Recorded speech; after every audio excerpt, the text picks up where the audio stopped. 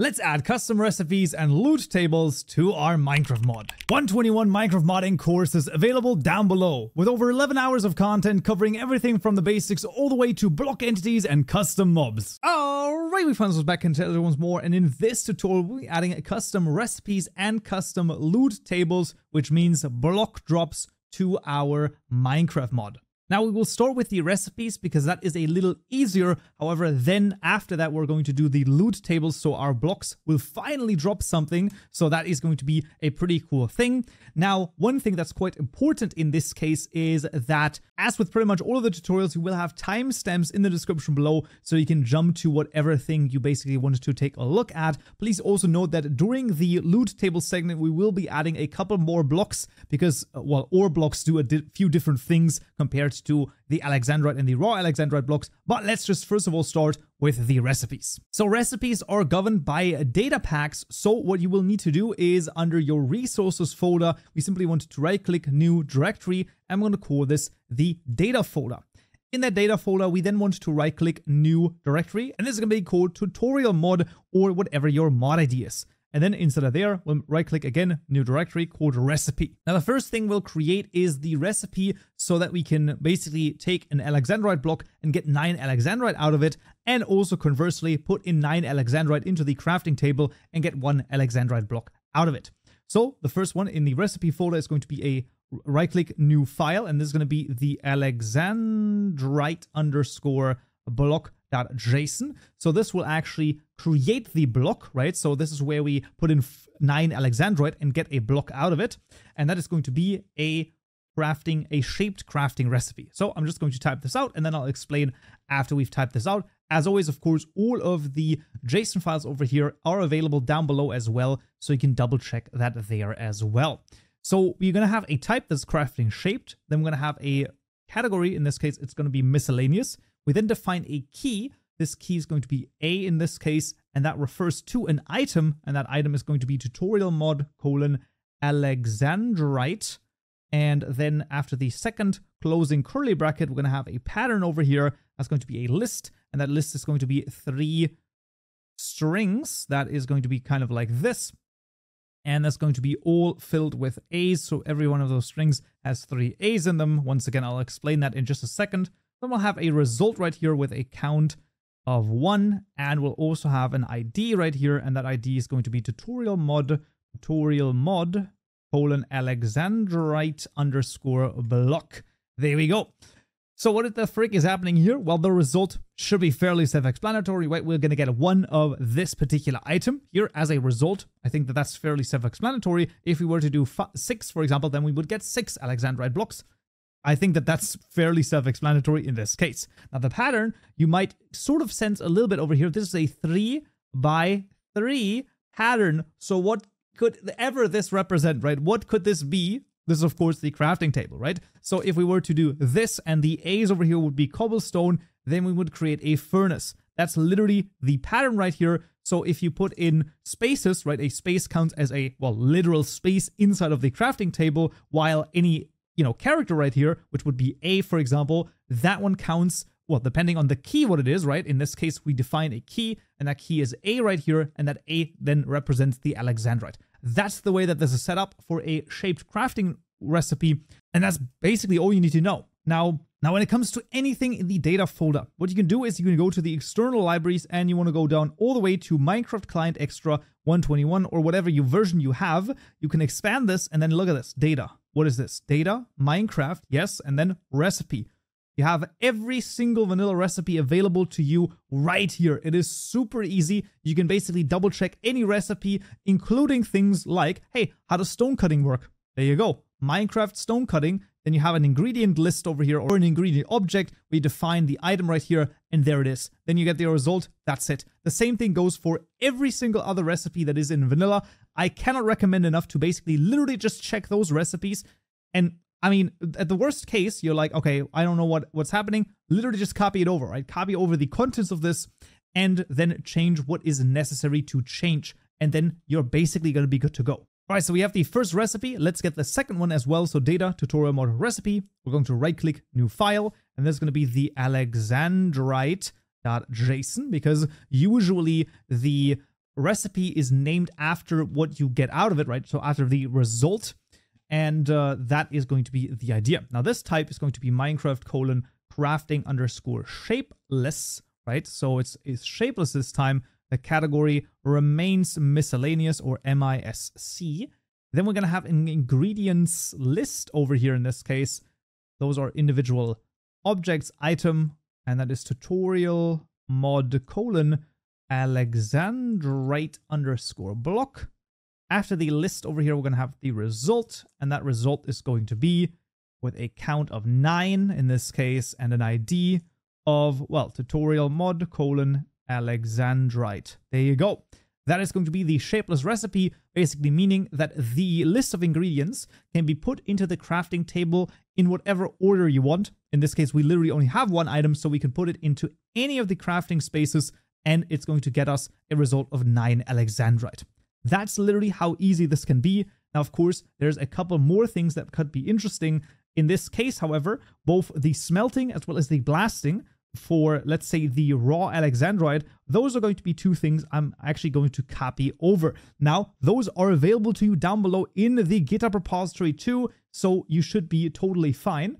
And I'm just going to show those to you so you can see this is Alexandrite from blasting raw Alexandrite and Alexandrite from smelting raw Alexandrite. And you will be able to tell that they are fairly straightforward, all things considered. Of course, they also have a type, this time blasting and smelting in this case. They're both under the miscellaneous category.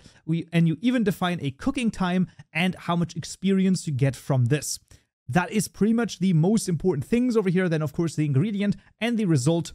And that is it. That's literally all you need to do. Like I said, the best resource for this is the external libraries, right?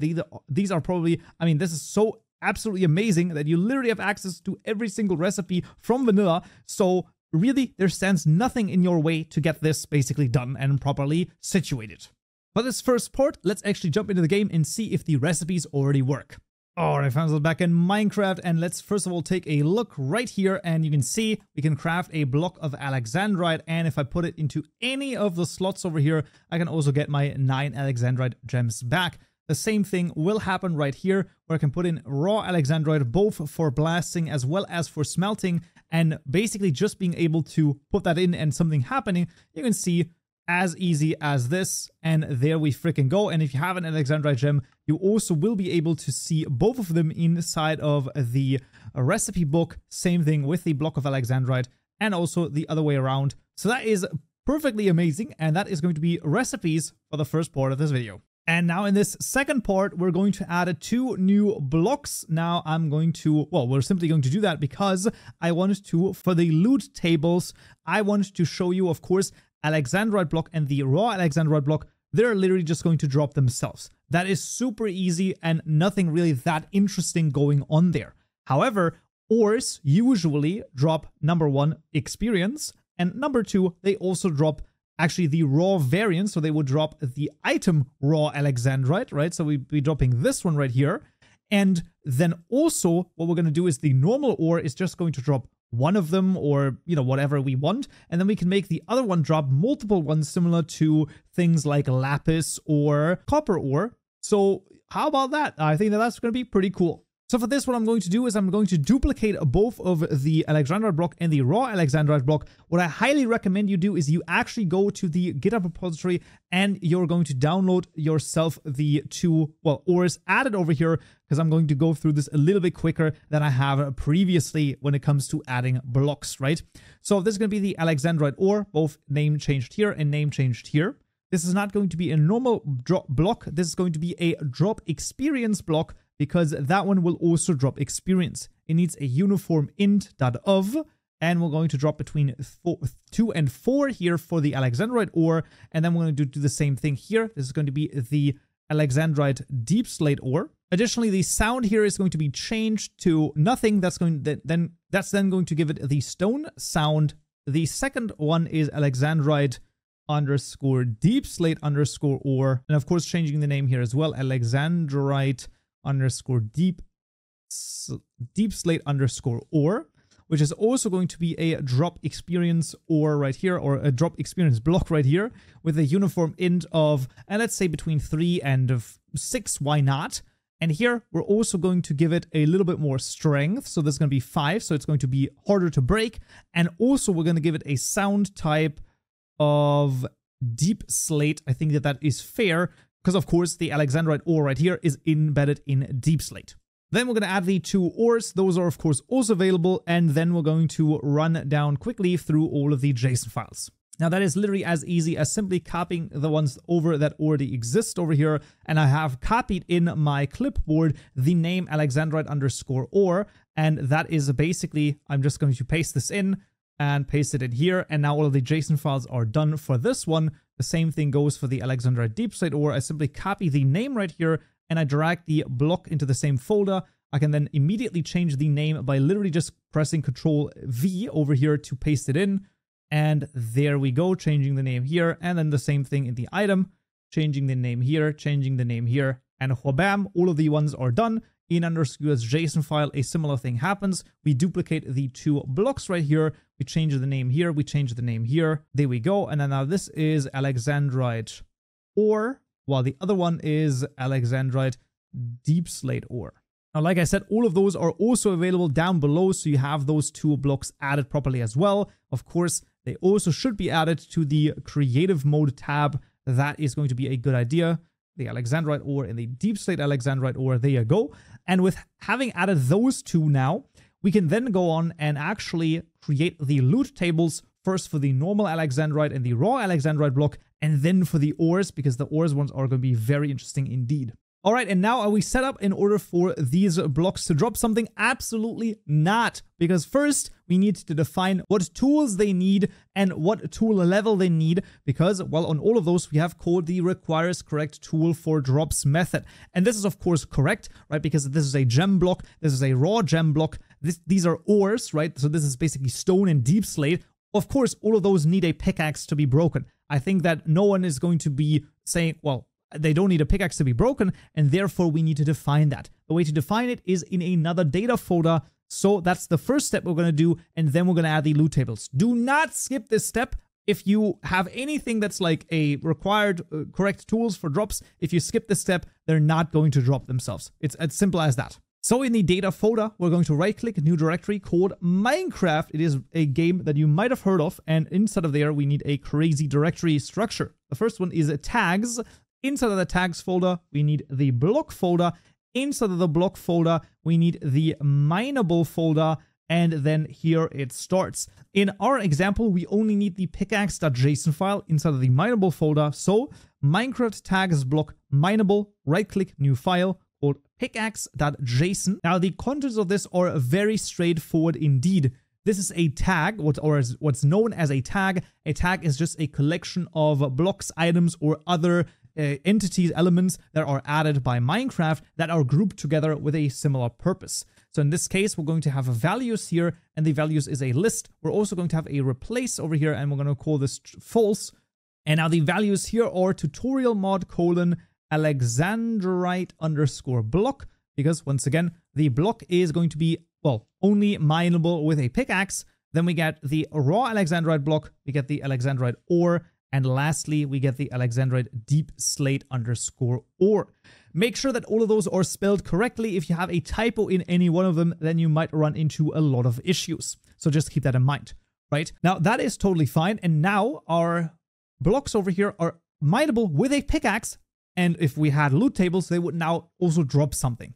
However, number one, we don't have loot tables. And number two, maybe what we're going to do is we're going to say, you know what, the deep slate ore, I actually only want this to be mineable with a diamond pickaxe. And honestly, I kind of feel like all of the other ones, they need an iron tool at least in order to actually mine them, because right now they can all be mined with a wooden pickaxe as well. And for this, in the data Minecraft tags block folder, here we can create 3 new JSON files. The first one is the needs_diamond_tool.json. Make sure to spell this exactly right and put it into the block folder right here. And the other one, let's do another one that's going to be needs_iron_tool.json as well. Now, the contents of this are very similar to this, so I'm just going to copy this over, and I'm going to just change this. So let's say the alexandrite and raw alexandrite, they both need an iron tool, and let's say here when we have this, and then the diamond one, that is where only deep slate goes. So in theory, the Alexandrite ore, that can actually be mined with any pickaxe, while the others are a little bit more restrictive, let's say. And that's basically how you also set the blocks to what they can be mined with. Having this set up, now finally we get to the point where we can add the loot tables. I know it is quite a journey, but it is a journey worth basically walking, because now let's see. In data tutorial mode, we're going to right click new directory called loot_table. Extremely important that this is written correctly. And inside of that loot_table directory, another new directory called blocks. It has to be blocks, very important. Tutorial mode, loot_table blocks. And then in this crazy world of ours, I shall be copying over the JSON files. Now, a lot of people are, usually not thrilled when I copy over the JSON files or similar type things, but I believe that after I show them, it will get sort of, you will understand why.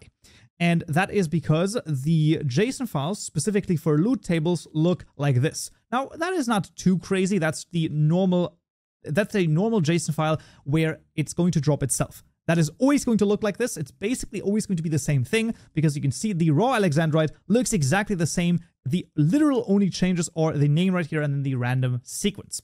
So in this case, obviously, those are super simple and you can literally just copy those over. When it comes to anything that's more complicated, well, then it gets more complicated. So the ore, for example, as you can see, well, that one gets a little bit more complicated. So you can probably understand, okay, you know what? I kind of understand why he wouldn't write this out, because that is a little bit crazy, right? Like 52 lines over here. It is a little bit, it's quite a lot. Anyway, so the general idea here is that, well, obviously, when you have an ore, right, you want it to drop itself when you're using Silk Touch. And that is exactly what this first child of the alternatives does right here, right? So that's the whole idea in this entry. And then there's another child, and that child basically says, hey, if it doesn't have the Silk Touch condition, right, then we're going to choose the other one, and that one drops raw Alexandrite, but it will also apply a fortune bonus if you have it. So that's the idea here, but it will only ever drop one raw Alexandrite. If you want multiple to drop, you can take a look at the deep slate ore, because that one has also the Silk Touch where it drops the deep slate ore. Absolutely no worries. But down here, it also has a function, and that is a set count function between 2 and 5, meaning that it will drop between 2 and 5 raw Alexandrite when you're actually mining this. That's the whole idea.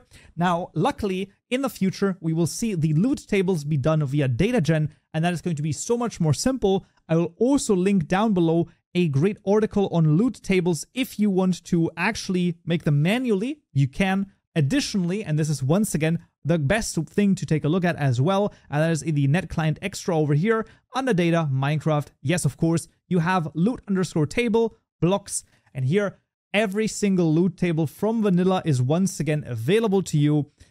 So I don't know what else to say, but basically the entire power is in your hands. You have everything at your fingertips to basically take a look at. So I highly recommend you do exactly that. You have my GitHub repository, you have GitHub repository of other mods, and you also have the external libraries, so you can basically take a look at anything and everything you might need. Now, luckily, we finally come to the point where we can now take a look at the block drops and actually see the loot tables in action for the first time. So let's take a look.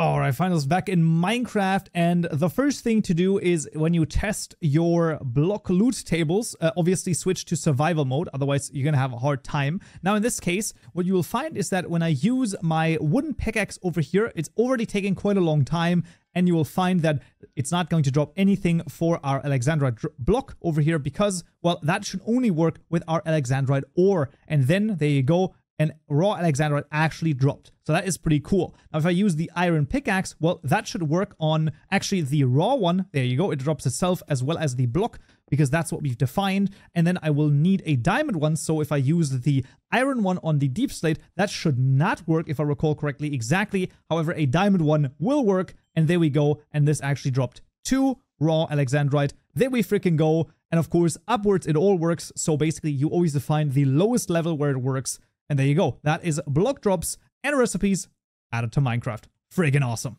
As previously said, all of the JSON files and all of the code is available down below, so no worries there at all. And next time in this video, we'll talk about advanced items. Hope to see you there. So, yeah.